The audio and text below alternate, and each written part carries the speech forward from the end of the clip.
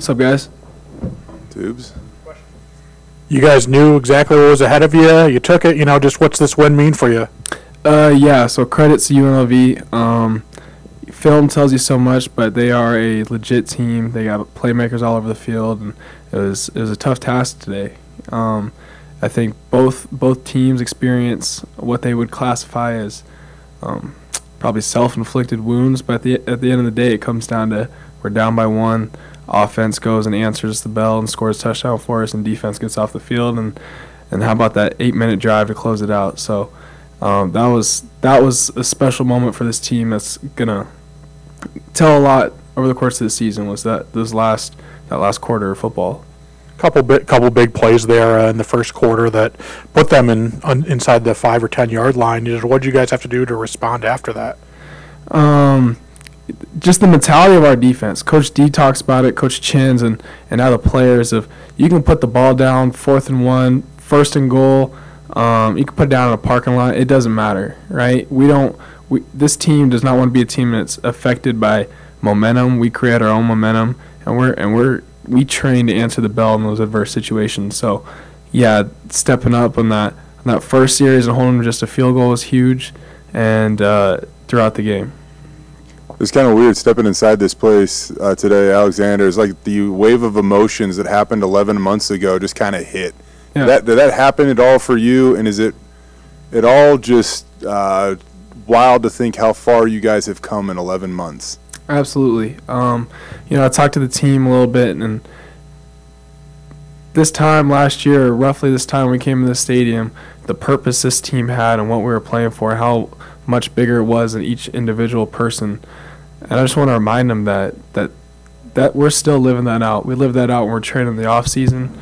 Every time we take the field, and I believe God does things for specific reasons at specific times. I think this is one of them. Was a moment to realize that we're playing for something bigger than ourselves, and this team's on an absolute mission.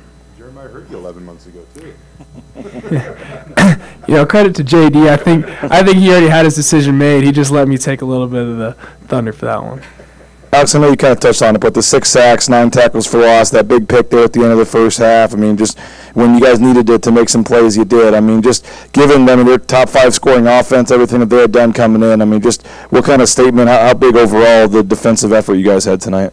I think today was just, Drew's interception was absolutely huge for the whole team. I think that third down, getting pressure on the quarterback, it's just guys continuing to step up when we need them to. And there's plenty of stuff to clean up, and we're going to be better for it. But today was just a hard-fought win, and at the end of the day, a win's a win, right? But, yeah, it was incredibly encouraging to see guys step up in those critical situations. What kind of mission are you guys on game after game here just to keep this thing going and you have all this potential to make history and all this? I mean, how determined are you guys to make this the historic season that's never happened here before? Yeah, so I like to classify our missions by how we're going to get it done. And how we're going to get it done is every week we're going to win. We're going to win, we're going to learn, and then we're going to win again. And we're going to do that over the course of the season. And, you can look at this big picture items of where we want to be at the end of the year, but that's how this job gets done. So that's where our focus is, how we're going to be better next week and how we're going to win.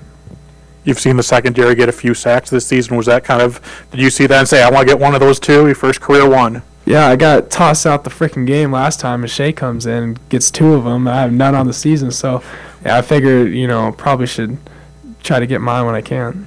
Just after getting kicked out last week, just how much did that motivate you for this game? Yeah, it's frustrating. Unfortunately, there's nothing I'm going to do to change the rules of college football today, so got to do what I can to play within them. The most frustrating part of those situations is I feel like I let my teammates down when I can't be on the field and play for them. And, you can chalk it up to just playing hard, and I'm never going to stop playing hard. But, yeah, it's extremely frustrating. I learned from them.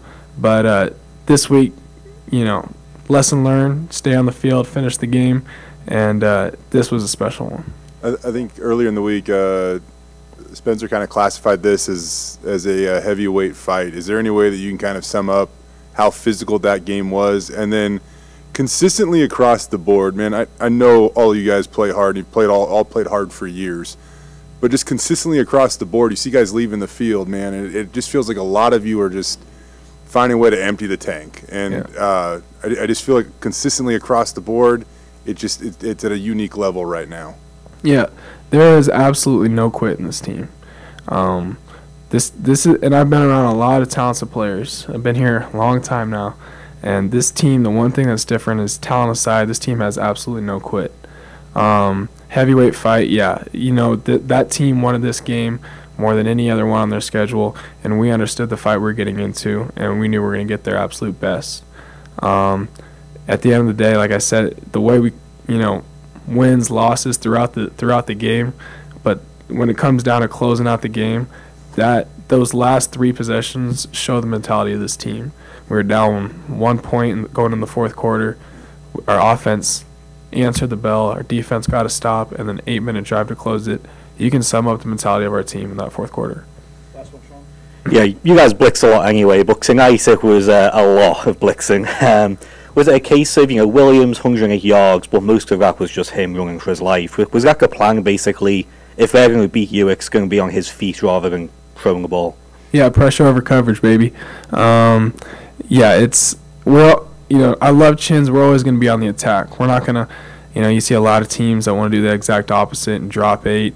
And, you know, truthfully, we got pass rushers that we could probably drop 8 and we could still get pressure on the quarterback. That's how much belief I got in our guys.